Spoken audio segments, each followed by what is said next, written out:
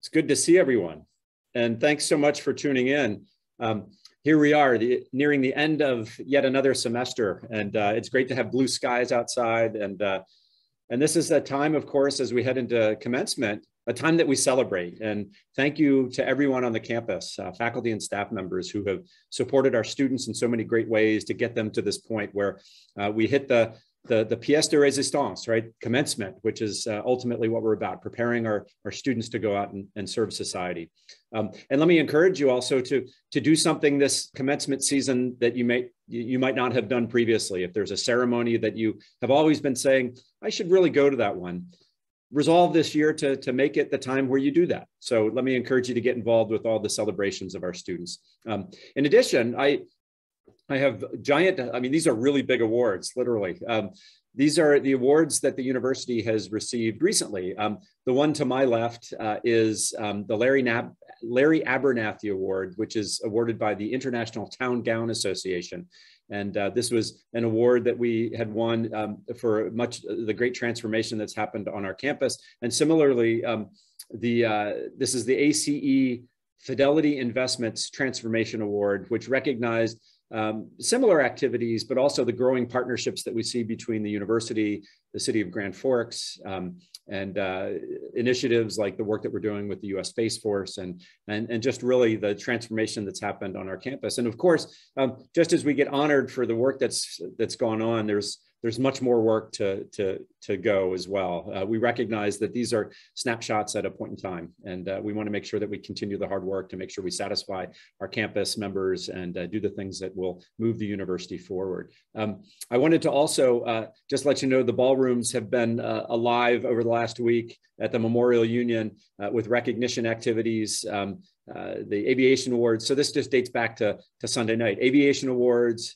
and then the National Residence Hall Honors group on Sunday, and then Student Diversity and Inclusion had a graduation acknowledgement ceremony and award ceremony on Monday. And then we had the Lavender graduation ceremony last night, which honors and celebrates the achievements of our LGBTQ+ students and graduates. And it continues tonight with Student Government Awards and on Friday with Student Leadership Awards. Again, this is just an amazing time for celebration on the campus.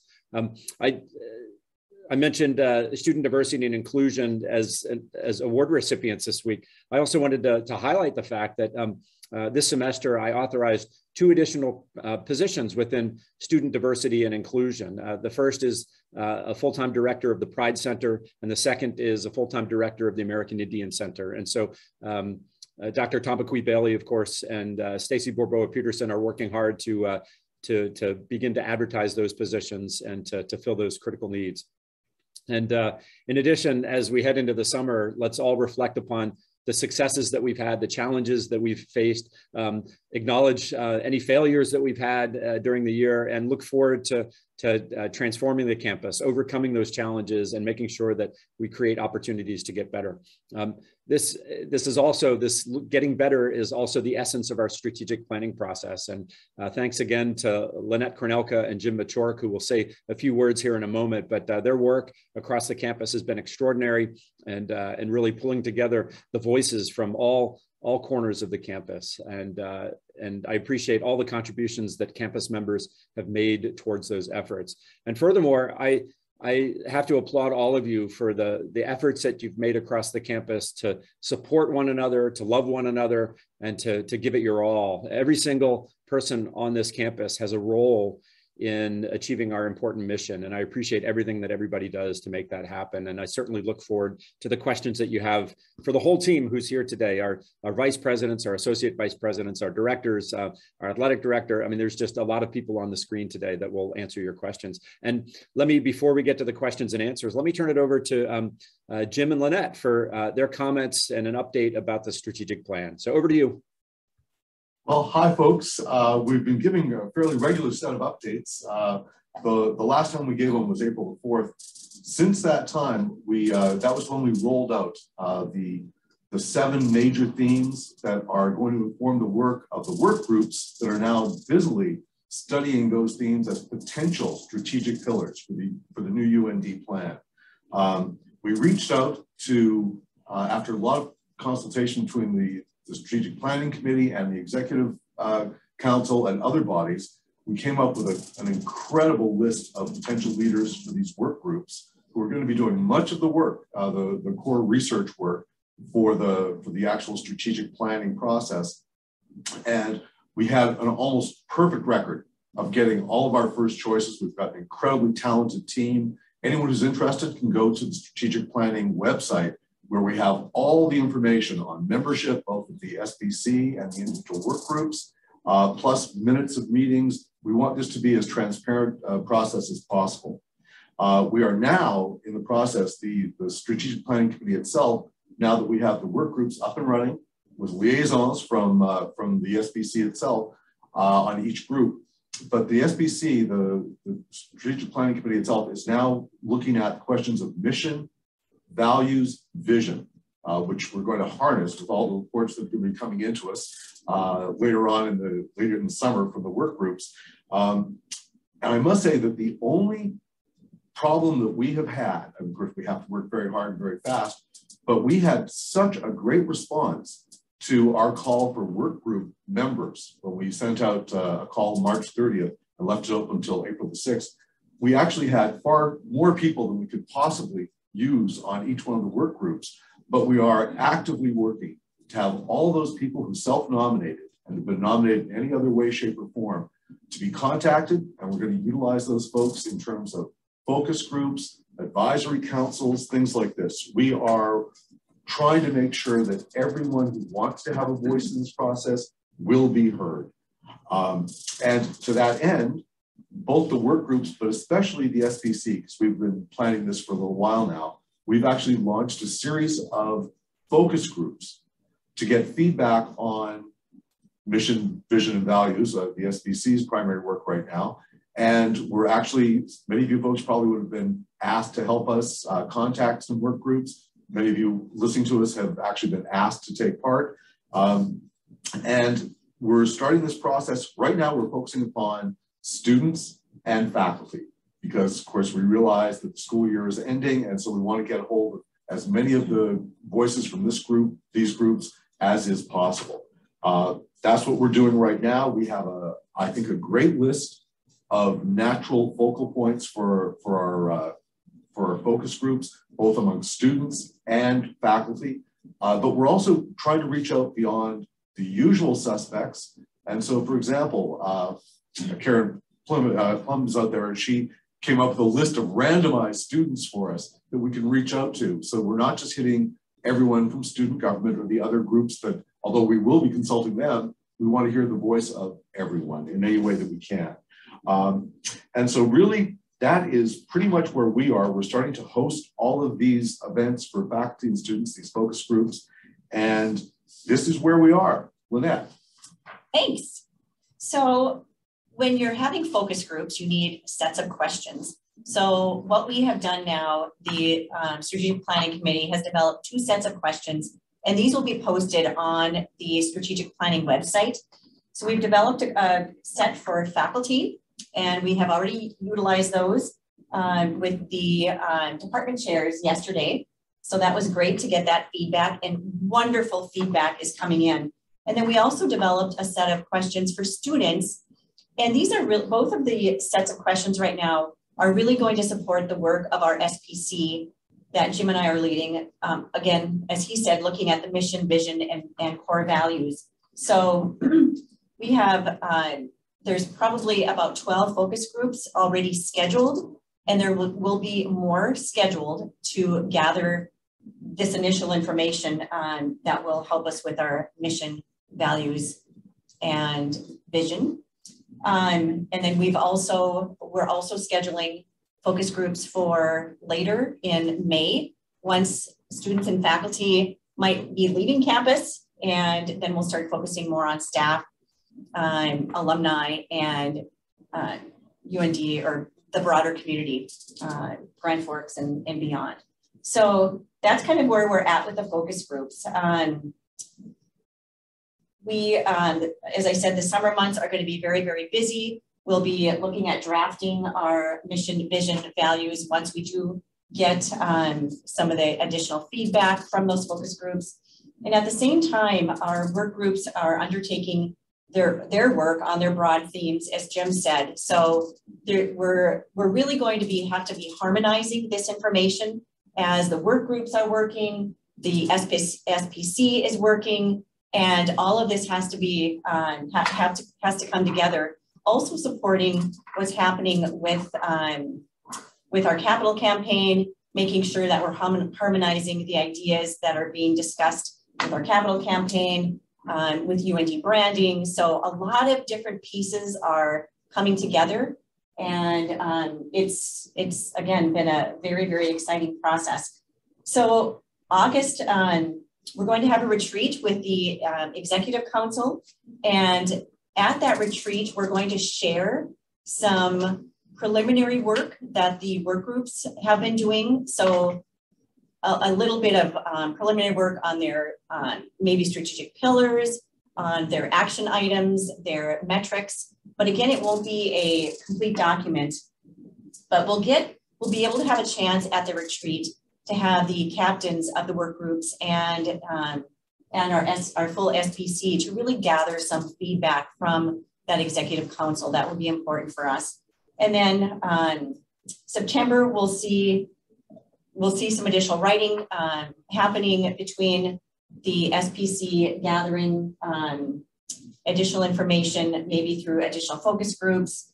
We really feel like we might come away with less pillars than what we have now as far as work groups. As the work groups are working, they're conversing amongst themselves. And so we might see 5 or 6 strategic pillars come out of that work. We're just not sure yet.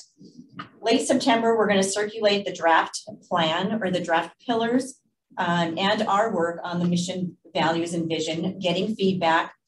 October, we're probably going to have another town hall to really bring out that draft plan, get some additional feedback from all of you. And then November and December, we'll be writing and really trying to finalize a wonderful, open, inclusive strategic plan that we can then present to the president in December, which will be launched then in January. So that's kind of where we've been, where we're headed. And again, it's been an exciting process. Well, Lynette and Jim, thanks so much for that overview. And we appreciate all the touch points that you're creating across the campus. And I know that there'll be a number of questions that pop up. In fact, I think there's several already. Let me remind all of our attendees that the way to ask a question is actually through the Q&A function, which is at the bottom of your screen. And our Vice President of Finance and Operations, Jed Shivers, is going to moderate the questions. And he always does a great job. So Jed, let me turn it over to you to begin the Q&A portion. Well, hi, everybody, and just delightful to be able to talk with all of you here today. As the president pointed out, the sun is shining. Hopefully the pandemic is steadily receding into the endemic, and looking forward to the end of the semester and a lovely summer. So I personally feel like, things are starting to bloom, and I hope you all are as well. So we do have a couple of questions, and I really do ask you to submit questions. It's very important that we hear from everybody. That's what these open houses or town hall meetings are for. And so I'm hoping that you all will participate to the extent that you're comfortable in doing so, and give us something to talk about. So we do have a question that's come up, and that is, the question is about salary rate and raises. Can you explain how salary raises will be decided this year? Across the board raises for all, percentage-based, merit market raises, et cetera. So, basically salary and wage increases are legislatively defined for the most part. And we're working with a 2% merit pool, and we really do believe in merit. Now, obviously, when you have 2% to work with, you don't have a lot of play in one direction or another, but there's still gradations that you can apply, and Peggy can talk about that. Peggy Varberg, our Associate Vice President for Human Resources. But the point is that it is a merit-based system. 2% is the pool. All the units got their, assignments of dollars, and you basically work with those dollars to provide it to anybody who is eligible. Not all people are eligible for merit increases. So that is really the primary, mechanism that we have. Be interesting to see in the in the following fiscal year, FY24, what the legislature does relative to inflation that we're experiencing. So stay tuned on that. There's a lot of conversation about that, about the potential effects of inflation on the university system and at UND in particular. So, we'll see what comes of that, TBD. But for now, for the FY23, it's a 2% merit pool. It's true merit. And so let me ask Associate Vice President Peggy Varberg, anything you want to add? No, I think you did a great job. It is merit, so it's based on evaluations and discussions about what's gone on with each of our employees in the last year.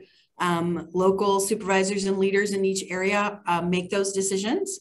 And as Jed mentioned, they all get a 2% pool based on their salaries in each area, each unit, and then they apply it across that way. We do, have to look at those that aren't meeting minimums, who have development opportunities, so that we can work with them, and those people who do receive a less, does not meet, aren't eligible for the merit. I can say by and large, there's very, very few each year, less than 5 generally, for the staff, and staff is 1,700 people. So that's pretty good. We have a lot of people who do really great work. And then we just have a few people that we need to help get there. And that's our plan to do. So. Thank you, Peggy. I just want to flip back to our, Lynette and Jim for just a second. Got a question. Will the strategic open house be recorded? I teach at that time, asks a faculty member. Well, unfortunately, no, because we're having 8 different breakout rooms. And so it'd be very hard to have a unified broadcast. But we are going to have notes being taken in each one of the sessions, each one of the breakout rooms. So someone who could not be there will at least be able to follow what transpired in each one of the breakout rooms. Because otherwise we'd have to have 8 separate recordings. And then we'll put those notes up on the website, on the strategic planning website. Great. So you're going to effectively take minutes of the meetings, which is really good. Thank you. Yes. Thank you. Yep. Thanks for that. Quick question for Associate Vice President Mike Pieper. Back in 2018, there are proposals to renovate Babcock Hall.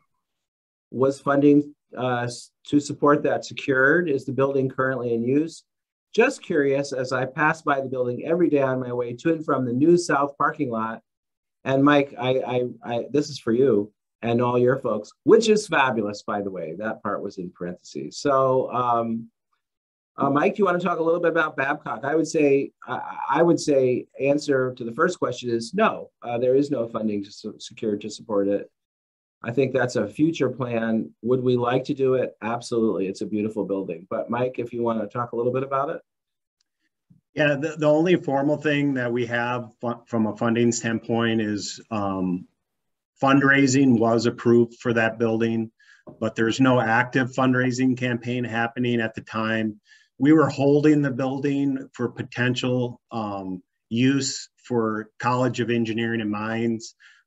Their planning is starting to kind of wind down and get a sense for what their future needs are. I would say their plan leans towards that they do not need that building. So we'll still hold the building and look for a future use.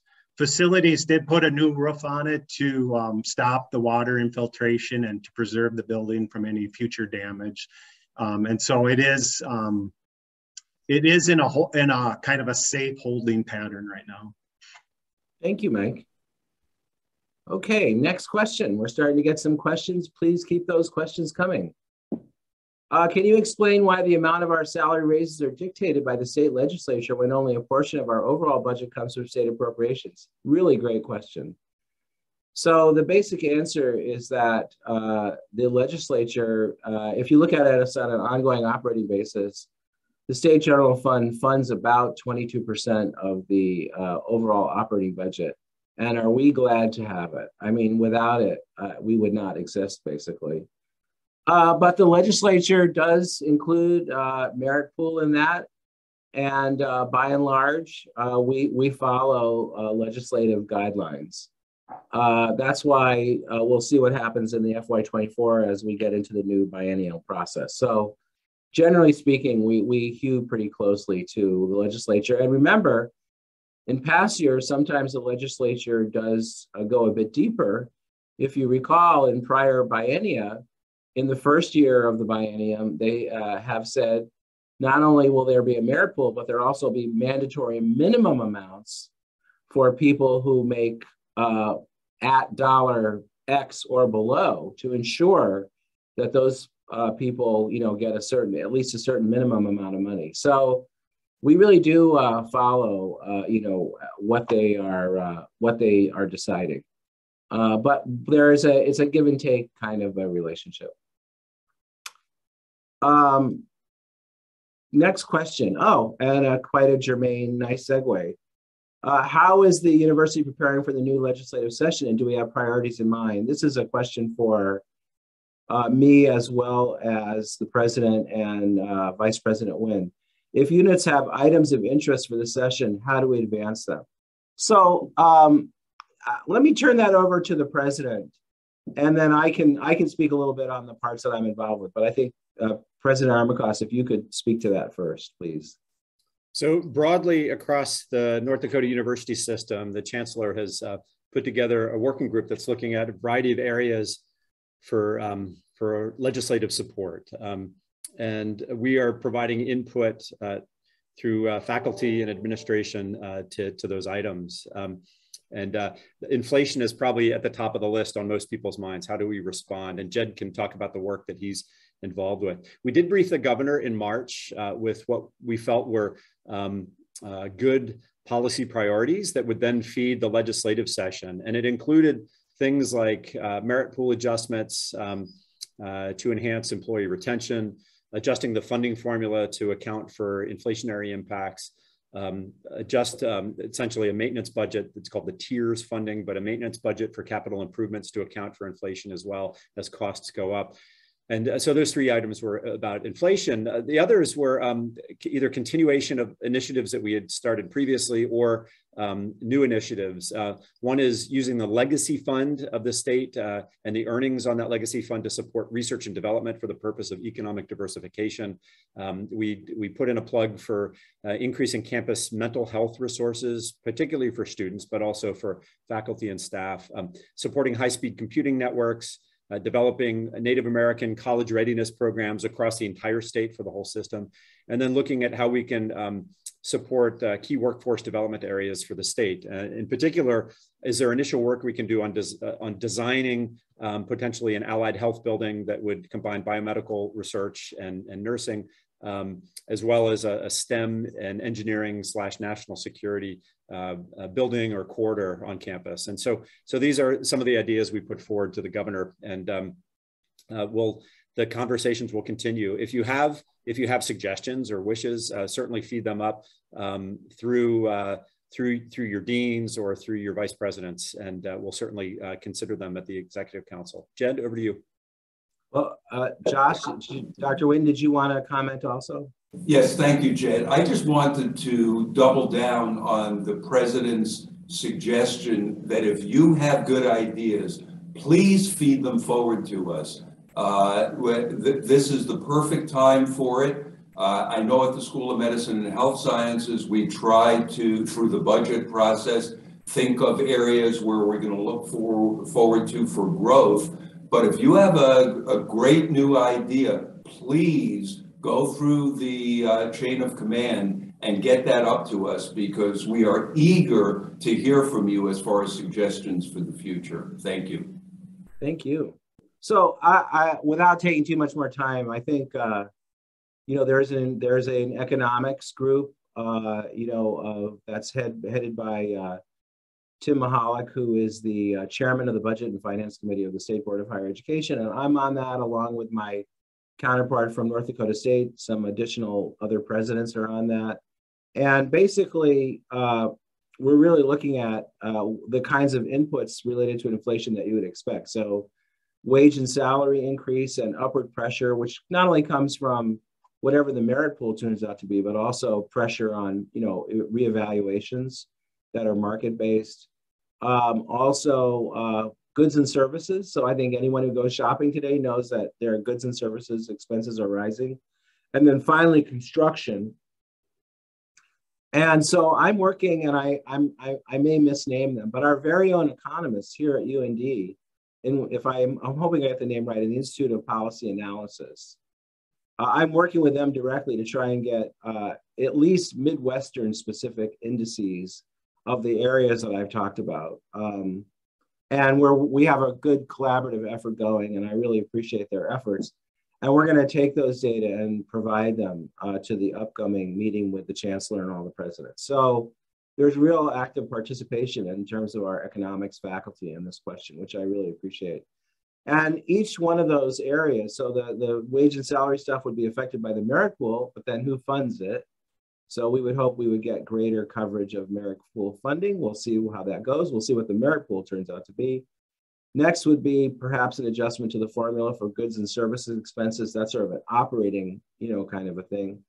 And then lastly would be increases to the tiers of capital funding that we have, recognizing their substantial increases in construction costs. So that's sort of how we're approaching it now. These are recommendations that we provide. They ultimately go to the State Board of Higher Education, which then in turn interacts with the governor and the legislature.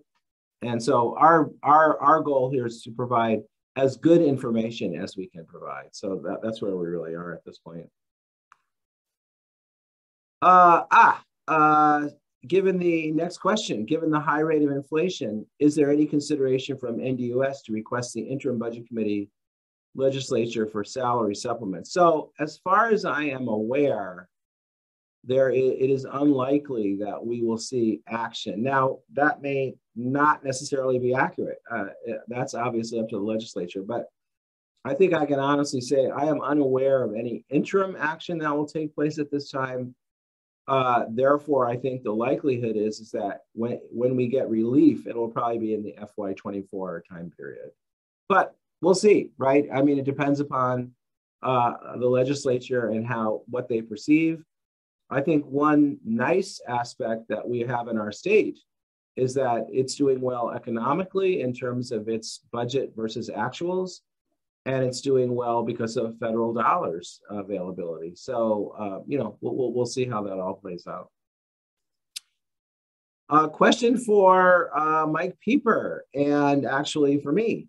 Is there talk of moving central finance team out of Twomley? If so, what would the timeline look like? So, you know, this is really a matter of the question of to what extent Twomley is taken up in the Merrifield-Twomley renovations that are taking place in order to create a really wonderful teaching and academic venue between Twomley and Merrifield, which we view as a two-building system. And at this point in time, I don't know whether or not central finance actually includes me. And we're waiting to see what those plans will look like, whether or not we'll need to move. And of course, if we know if we have to move, then we're going to get a pretty good sense of when we would have to move. So Mike, do you have any comments along those lines further? No, I think you hit on all the main points. The only thing I would add is I would expect that the space programming of Merrifield and Twomley to kind of wind down in May. So by the end of May, we'll have a good sense of what space is needed in Twomley to make the Merrifield-Twomley project work from an academic standpoint. And then we can look at how to backfill the remaining space. Thanks, Mike. So I think, let me just make sure I'm kind of where I need to be. Yes. Quick academic question for Provost Eric Link. Question is, how are things going with the HLC reaffirmation process? Thanks, Jed, and good afternoon, everyone. This is a timely question because just yesterday I had an exchange with Tim Burrows on this very question. So I can give you hot off the press information about where we stand. And I actually have his email in front of me. So Tim reports, it's a very positive report. Things are going very well. The multi-site report has been submitted to HLC just this week, maybe Monday, by Ken Ruitt over in the School of Medicine and Health Sciences. That has to do with our Bismarck and Minot medical sites. The quality initiative report is in draft stage, is on target to be completed in another 4 to 6 weeks. And then the assurance argument itself is moving ahead of schedule with all of the individual working teams who are involved in the drafting of the assurance argument making great progress. The executive committee for the HLC assurance argument writing process has been reviewing early drafts. So everything is all systems go, and that's fantastic. So I want to thank Tim and for his leadership and all the others on the executive committee steering this initiative forward. Thanks for the question. Thank you. Dr. Nguyen, I see your hand up. And I don't know if I missed you a while ago or what, so please go ahead. Well, I just wanted to update people that the accreditation process for the medical program at UND, that is the medical doctor program, was completed earlier this morning. The team met with President Armacost and me, and we expect to hear more over the subsequent weeks and months. The official determination of the accreditation status will not be until late October, but the visit seemed to go well. But time will tell. Yeah, thank you, and great to hear from both from Provost Lincoln and Vice President Nguyen. So we can't really have these meetings unless we talk a little bit about parking, right? So a couple of questions, which I'm going to send to Mike on parking. So first of all, I guess we have a parking committee. Have we actually gotten all the members that we need for the parking committee, or are we still waiting on anyone, Mike, to join? I have, to my knowledge, we do not have all the members appointed yet. But that was as of maybe 2 weeks ago. Okay. So let's check to see whether or not, the folks that said that they would be nominating members have done so. If we could, it would be nice to get at least one meeting this semester. So anyway, so understandably, 2 questions. Will parking permits for 22-23, so FY23, stay the same, or are there discussions for rate increases? Will there be changes in parking and parking permit rates next year? So this is a question that at least a couple of people have an interest in asking. You throwing that one to me? I am, Mike. Yeah, I mean, the conversation has been kind of getting the parking committee reconstituted. If we can get a meeting in this year, we're not going to have a lot of time to have deep conversations. So we're kind of gearing up for a full agenda, full year of parking conversations next year. I personally raised the question of, in lieu of no parking committee, do we look at a cost of living type increase, small incremental increase? There was some questions raised by employees campus-wide of potentially opening up reserve parking for all employees. That may or may not happen, waiting for that committee to start. But our parking season starts August 1st, and we start to get communications from parents and things happening shortly after the end of the year. So it's looking more like probably parking as usual going into next year with a full year of parking committee work. Thanks, Mike. Maybe I think what you're saying is not so certain we'll get our committee together in time. We'll see whether or not we can. And if not, maybe the executive council may want to weigh in on, whether or not we want to do anything for this coming year or not, or hold. So TBD, I would say. Quick question for Associate Vice President Peggy Barber. Will the 2022 staff recognition ceremony be streamed online for those who are not comfortable with being in person for health reasons. Yes, it's our intent to look into streaming at least part of the award ceremony portion to campus or out, so people have a connection and can watch that. Thank you. And another question for you, Peggy. Since COVID has decreased, are things getting back to normal? And things are getting back to normal here on campus. Why are there still people working remotely? I know President Armacost has mentioned in past meetings that he wants everyone on campus again. So why is there still remote work for some? Well, we do have a task force that's being put together that's going to look at that for our UND culture, and Vice President Shivers will be leading that task force. But part of the reason why we still have some remote going on or hybrid going on has a little bit to do with retention and recruitment. So we find that we're able to do some recruitments for positions that may be more specialized, that we don't find local or even regional candidates for, and some of those folks may not necessarily want to move to North Dakota. So that's an option that we have. Obviously, there are some folks that the positions have shown to be more efficient because they're not working on campus. That sounds crazy, I know, but because they don't maybe have the interruptions, they're able to really point towards their data work and so forth. They don't have a forward-facing customer necessarily that is required to be present. They're required to be present all the time. But also, this is a shift in higher ed in general.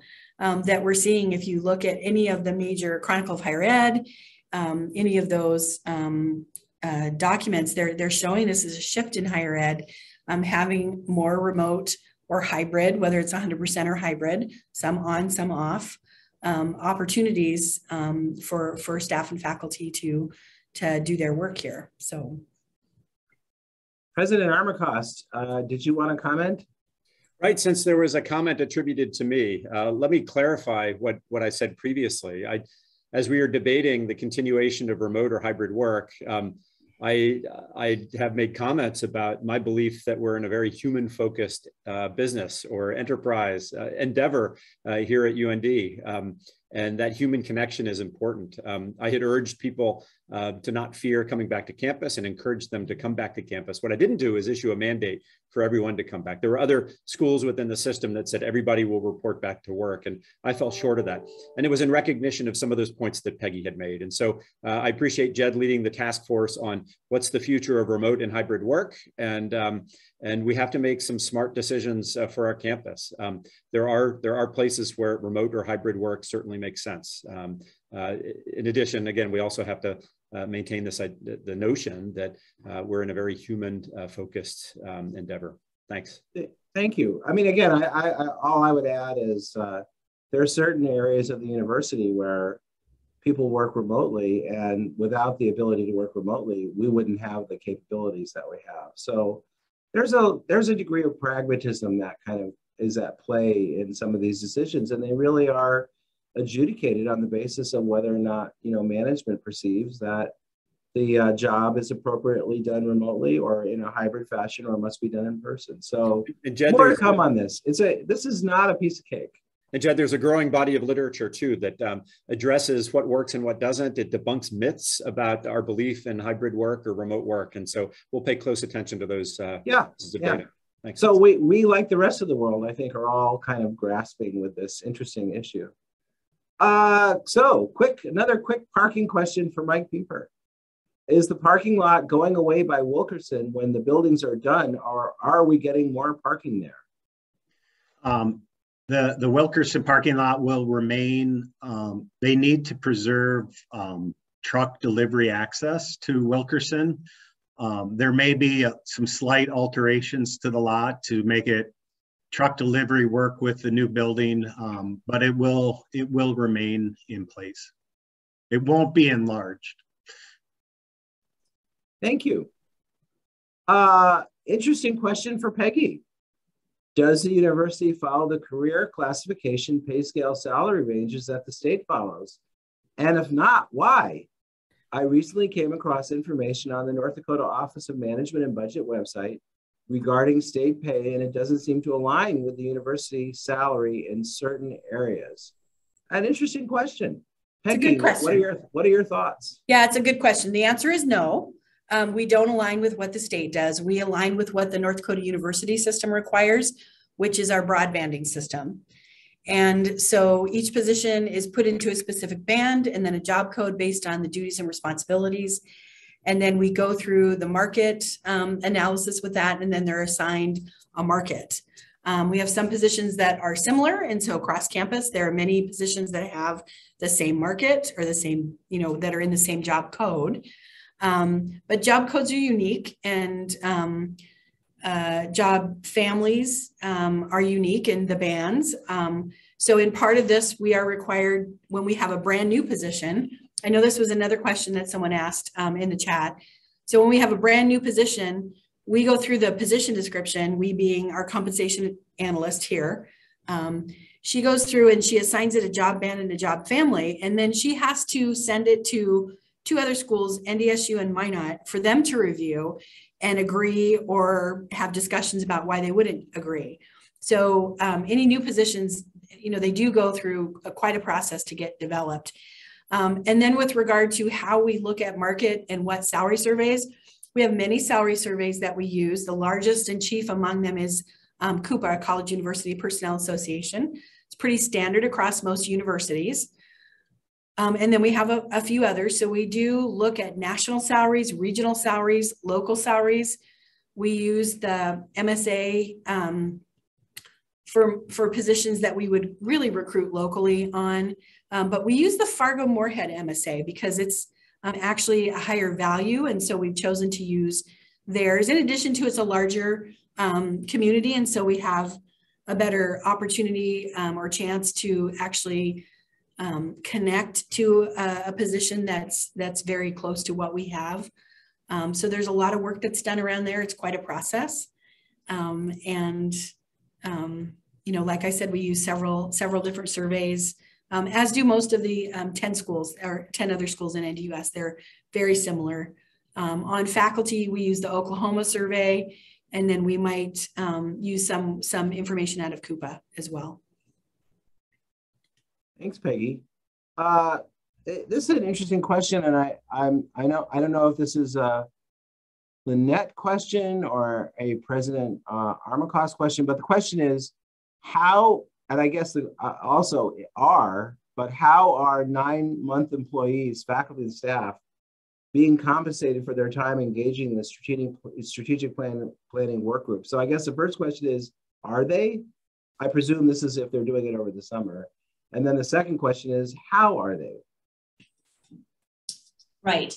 The 9 or 10 month positions for summer work, the work group members will not receive compensation. The SPC and the captains of the work groups will receive compensation because of the deliverables that they are going to be delivering. Lots and lots of writing. President Armacost, I don't know if you want to add anything to that, but that's what we have decided on. Thank you. Quick question for President Armacost. Can the president give an update on the salary task force he discussed previously? Sure, I had made brief mention of this in one of the bi-weekly videos, and since then we're working to, and Peggy can give a quick update on the status, but request for proposal for companies to come in and assist us with this. There are companies that do this type of salary work professionally, and they'll be a big assistance to us. To lay out the general framework, what we will look at is faculty and staff, and in particular, first with faculty and then with staff. Are there disparities in pay with respect to things like gender or race? The second item is, are there disparities across the campus between work units and divisions? And then third, is there disparity between what we offer on campus and what the market is telling us? And again, we'll do that first for faculty and then for staff. But this is why we're hiring a consultant to help us with this, because that kind of benchmarking is difficult, but there are tried and true methods that these folks have used. Peggy? support everything that you just said. Timelines, we're working to finish that scope of work hopefully Friday as a draft and get that to the president and others to review and look at and then move forward with that. So. All right, here's an interesting question, and I think there's a lot implied in this question, but let me read it. And I think what I'll do is I'm going to ask President Armacost to comment on this briefly, and I can also. So the question is, when looking at salary increase of faculty/staff, why does UND not take into consideration the rise of inflation or cost of living increase?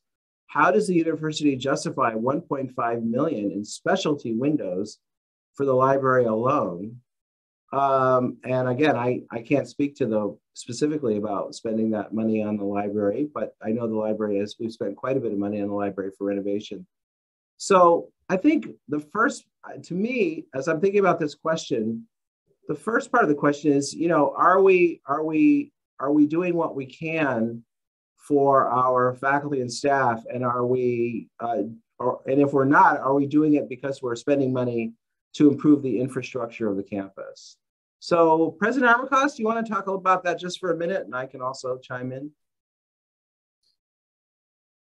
Sure. When we allocate money for physical campus projects versus personnel, it's not fungible money. We can't just divert the 1.5 million that was allocated for one purpose into another. So that's the first challenge. As I mentioned, the salary study will point to our market competitiveness, and maybe that gives us some leverage to make some change. But when it comes to merit increases, for example, we align with what the state employees are granted by the legislature. And this year it was a 2.0% increase. Jed? Yeah, I think, again, my sense, and we'll see whether or not this is borne out, is that, you know, the legislature, if they do choose to act, recognizing the inflation that we're all feeling, the fix will be likely, but not necessarily for certain, be a retrospective one. And that is, you know, what we have to work with. So I think, you know, we're obviously generating data to move them in that direction. And whether they accept it or not, you know, they'll draw their conclusions. We can only do our best in providing good information. I think the question of, you know, this is always a difficult question, I think, to be honest with you, because the question is, you know, are we prioritizing one thing over another? We have a strategic master plan. We're executing that strategic master plan. The goal is to make a more functional campus that hopefully will stimulate enrollment. And I remind you that we're still in a place where we're seeing mildly eroding credit hours. And so I think we need to do whatever we need to do in order to stimulate increased enrollment on the part of the university. That doesn't necessarily mean that we have to have our faculty and staff, you know, sacrifice. So I think that's where the president speaks to, you know, the issues of, you know, faculty competitiveness, salary studies, equity studies, and the ongoing market evaluations that take place all the time that are done by human resources. So it's a great question. You know, I think it's an evolving situation. Quick question for Peggy Varberg. If a person is still remote when their position is intended to be in person, when will they no longer be able to use the pandemic as an excuse not to be here? So a bit pejorative question, but Peggy, I think, you know, management basically has an obligation to review the, you know, the situation that reflects that specific individual's job description, and management reserves the right to decide if they must come in, they must come in, right? That is correct. That's it. I mean, it really depends on the position and the leadership and the goals of, you know, the exterior facing, whatever that position calls for. I will add to that, and I'll ask Donna Smith, Assistant Vice President for Equal Opportunity in Title IX, to show herself here too. We got a second question to that regarding remote and ADA accommodation. When does that go away?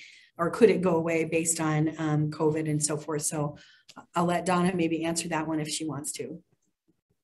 Sure, thanks, Peggy.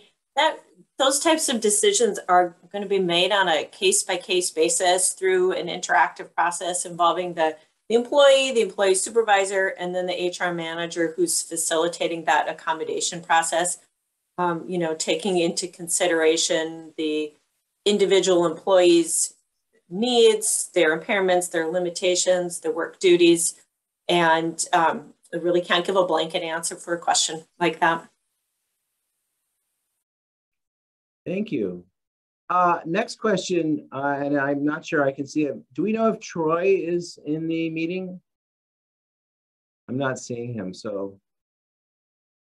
Okay, I assume he's not. All right, anyway, next question is, this may have been discussed in prior meetings, but what is the expected impact of Johnson Controls taking over housing and parking in terms of UND personnel and communication? So I think Mike can speak to this. Dr. Beth Helwig, our interim vice president for student affairs, may also speak to it. I think it's important to understand what Johnson Controls, really it's Johnson Controls, Corvius, and Plenary, they're a group, are doing. They're really taking over the operation and maintenance side and the capital improvement side, but housing as a program continues to be run by housing people from the vice president for student affairs office. So Mike, do you want to comment a little bit on what that split is, and maybe Dr. Helwig, if you also would like to comment? Sure. So the easy one is Johnson, Plenary, Corvus, or JPC is not involved with parking. From a UND housing standpoint, UND housing will be maintaining their internal custodial services. Like years past, that will stay in-house. Like Jed had mentioned, it's mainly a focus on operations and maintenance, and then future capital renewal. The housing staff that used to work on operation and maintenance will be retained within facilities and work on non-housing buildings. So there's no reduction in labor in terms of RIFs or anything associated with this. Those people just shift towards non-housing buildings. Thanks, Mike. I'll just go ahead and comment also. We have a great partnership, I think, with JCP. We've been working very collaboratively on the programmatic part of what the new residence halls are going to be looking at. And I'm very happy the residence life staff will continue to be promoting excellent programs, make students feel welcome. The RAs will still be there, the hall directors. So the programmatic elements of residence life will still be there. We continue to promote our special residential living learning communities and partnering with academic affairs. So I think you're going to see a robust program with more beautiful facilities and a partnership with JCP. Thanks, Dr. Helwig and Mike. So let me switch to a couple of questions for the provost area. First question, I have heard rumors of some possible program closures in education and humanities.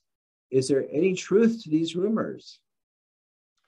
I have not heard those rumors myself. I don't know of any conversations related to possible program closures in education or the humanities, which is not to say that there have not been conversations that I'm unaware of in those colleges, but nothing has reached my ears. So I can't verify those rumors. Thank you.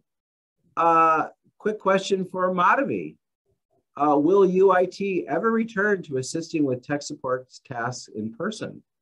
For instance, if an employee receives a new computer, it seems the employees are required to set up their own computer, et cetera, all through a remote session. So not commenting on bad or good about that, but your thoughts on direct interaction with people. Yeah, thanks, Jed. Yes, we do provide on-site support, especially with the new computers. We get them to our UIT workspace, and we image them, prepare them, and then send it to the owner. However, if you need additional software installed, then we try to do that remotely. But if you do run into any issues, you can always bring it back to UIT, and we will help you out.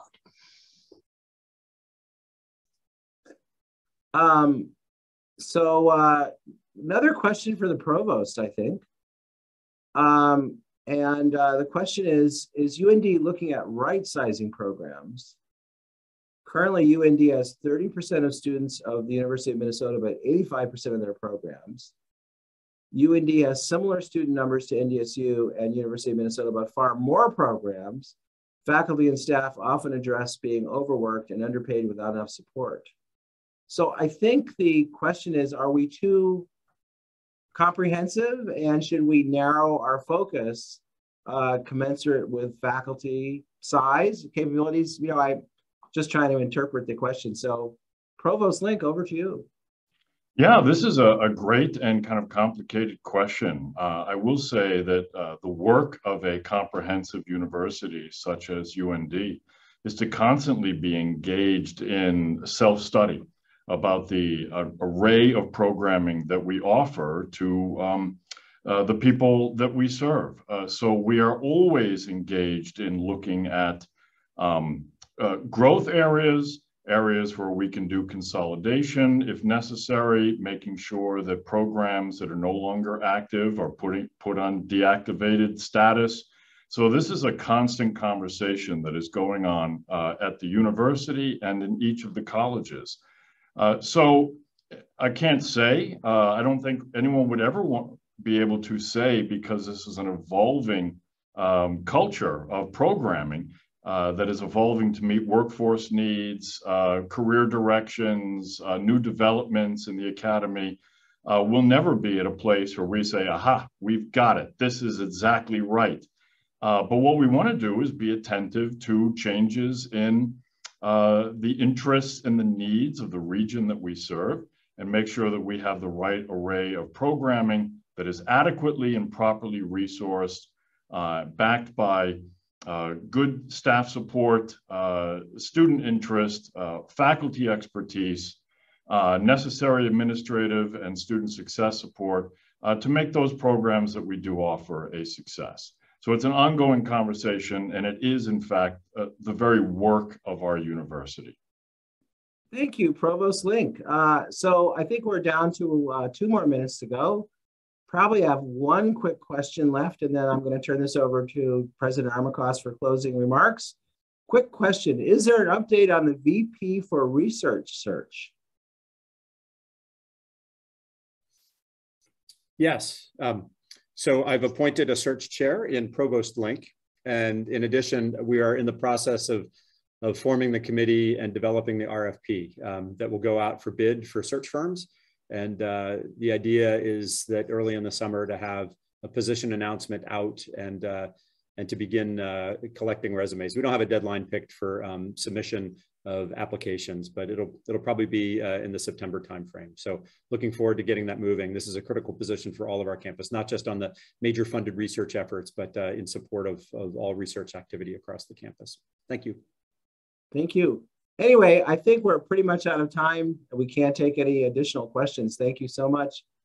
President Armacost, closing comments from you, please. Yeah, these are weeks of celebration. Be sure to relish in the work that you've done to get our students to where they are, and let's celebrate their achievements and their beginning of their lives in the next phase. And so congratulations, everybody. Wonderful semester, and let's hope for some warm weather sometime soon. Have a great day.